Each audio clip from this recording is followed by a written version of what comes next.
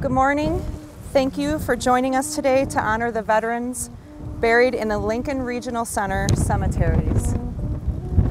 When the servicemen we're honoring today were buried, they were buried with just a patient number.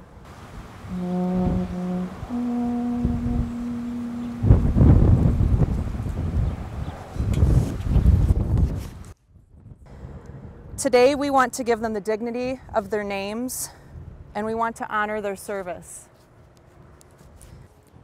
The driving force behind this important project was retired Army Colonel Larry Nelson, who served in both the Army Reserve and on active duty for 37 years, and is also a retired member of the Lincoln Police Department.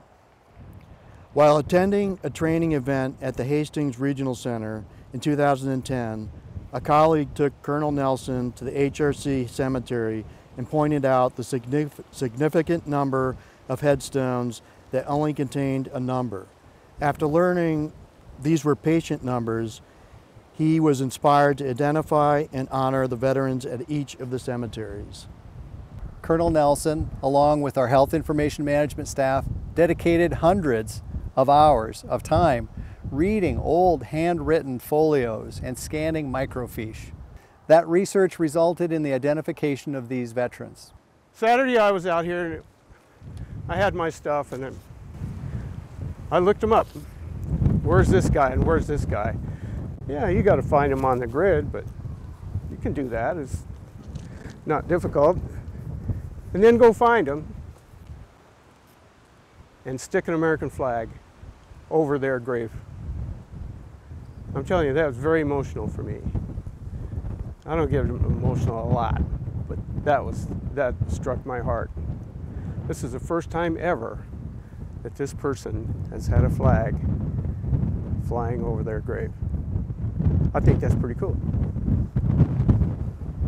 Okay, so thanks to Rachel Johnson. We've been compadres on this. Thank you, Colonel.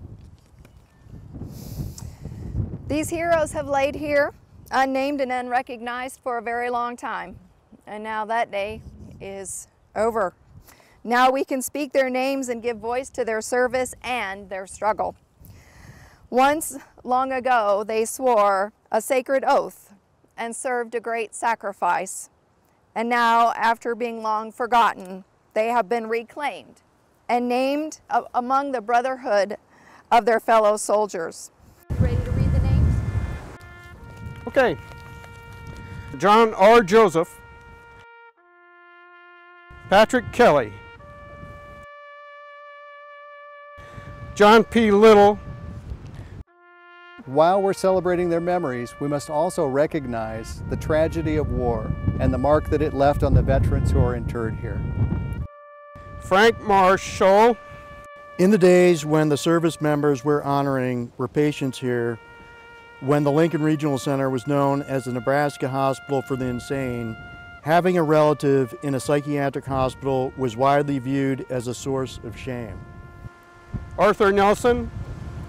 A time to kill and a time to heal, a time to tear down and a time to build.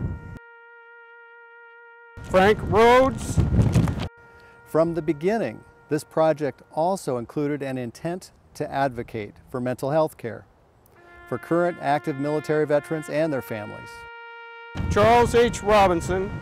Known long ago as shell shock or combat fatigue, PTSD affected many of the soldiers buried at the Lincoln Regional Center who fought in a variety of conflicts, including the Civil War, the Spanish-American War, and World War I. Since that time, our understanding of the fallout of war, especially post-traumatic stress disorder, has progressed. Ori Shannon. A time to love and a time to hate, a time of war and a time of peace.